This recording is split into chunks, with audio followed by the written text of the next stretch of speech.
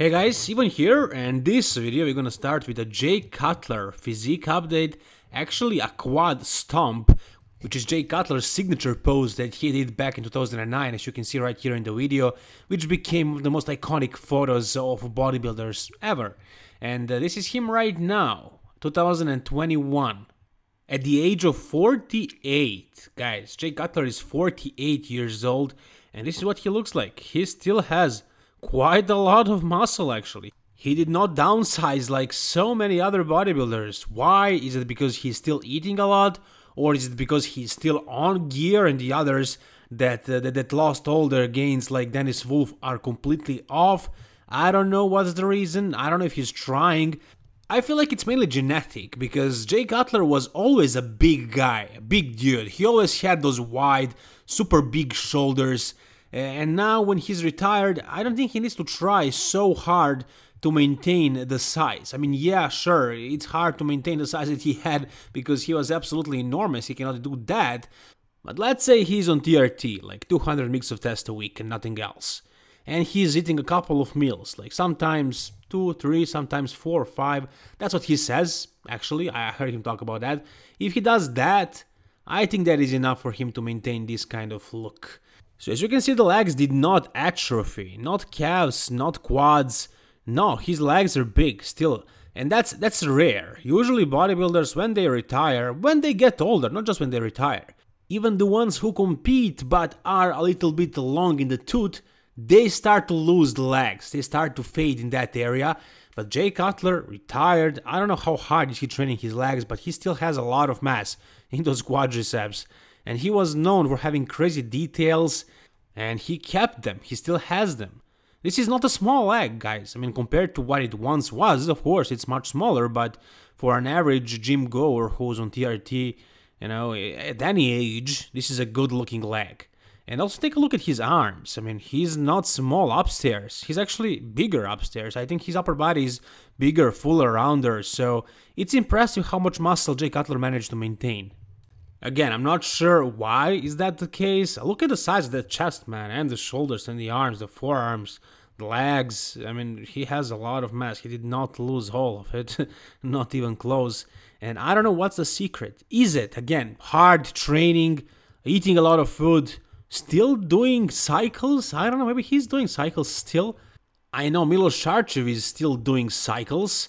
Last time he competed was in 1999, and 22 years later he's still on it. He just loves to look good, and he does the cycles from time to time. He's training hard, he's eating properly, he's doing everything, and this is why he looks so impressive at the age of 57, guys. 57.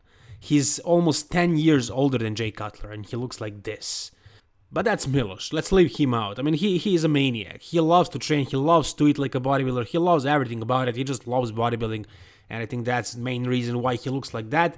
But I'm curious how Jay Cutler managed to maintain this much mass. And for example, Dennis Wolf right here didn't. What is the reason behind it? Are these guys trying to downsize actively and they just stop eating? They do a lot of fasting?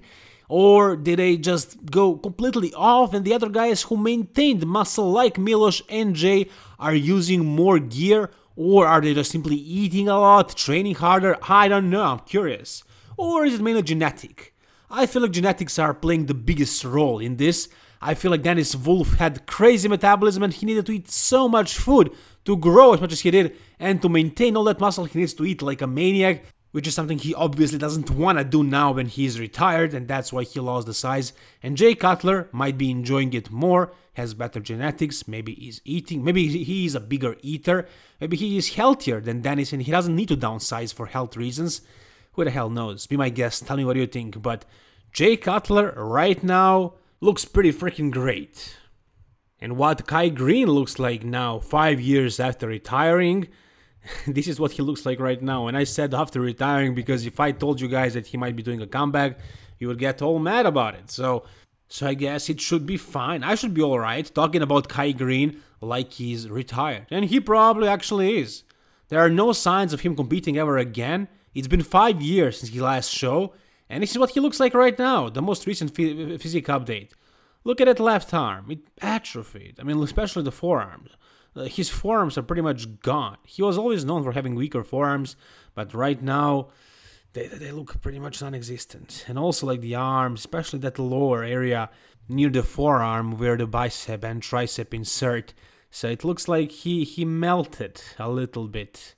And he's not a youngster anymore. I mean, Kai Greene, not even close. He's actually 46 years old, and that's only 2 years younger than Jay Cutler. So it's probably, I mean, his time is probably gone.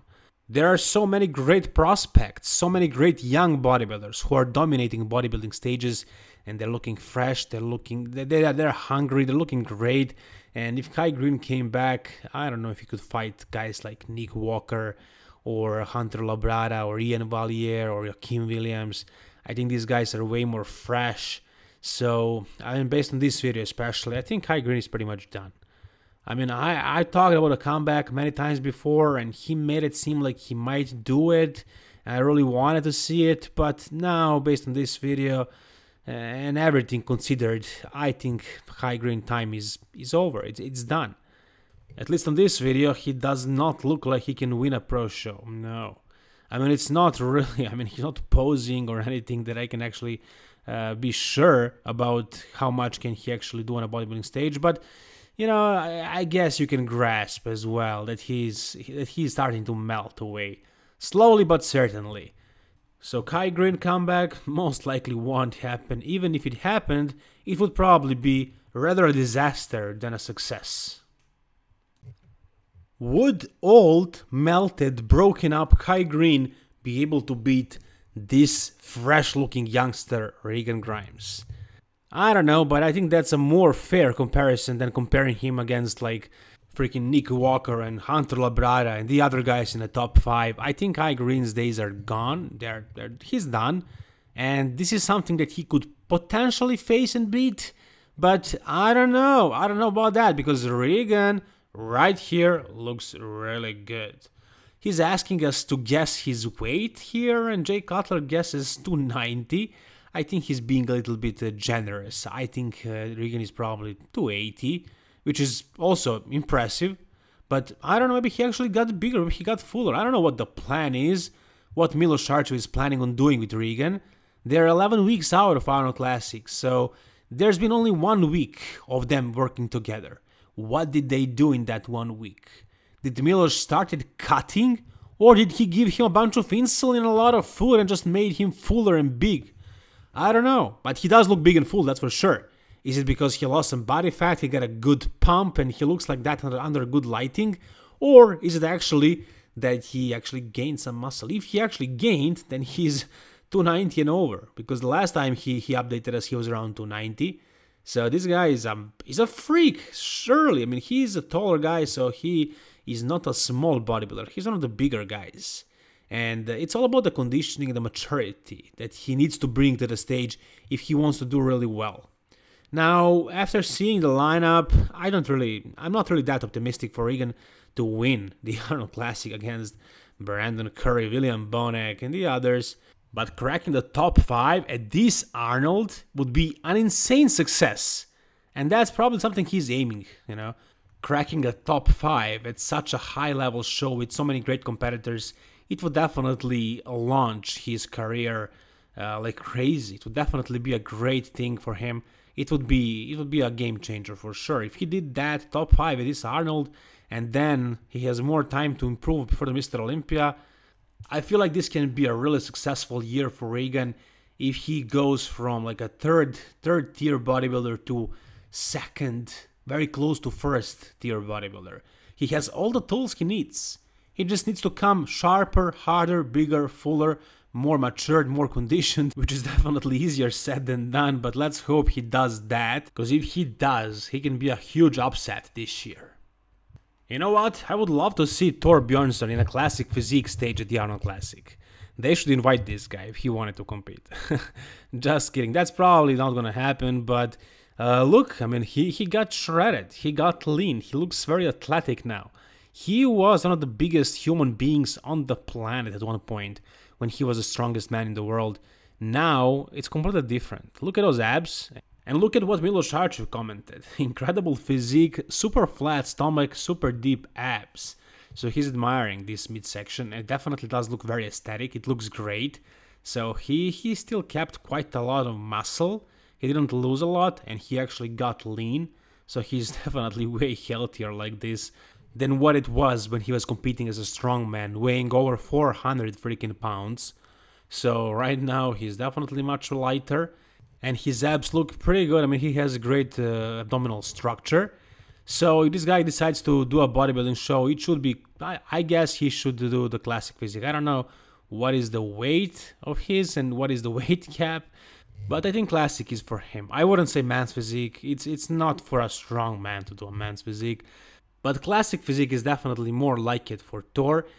Bodybuilding, open bodybuilding is definitely the most suitable for him, but he doesn't have enough muscle. No, so classic physique. But I'm just joking, I know he's not going to be competing in any bodybuilding show. If he wanted to, I would suggest classic physique, and it would be really interesting to see. Have Thor Bjornson, the strong man, the strongest man in the world, to actually do a bodybuilding show in classic physique. Imagine that. Anyways, guys, that's going to do it for this video. If you enjoyed it, please give it a like. And for more stuff like this, subscribe to my channel. Thank you so much, guys, for watching. All the best, and bye-bye.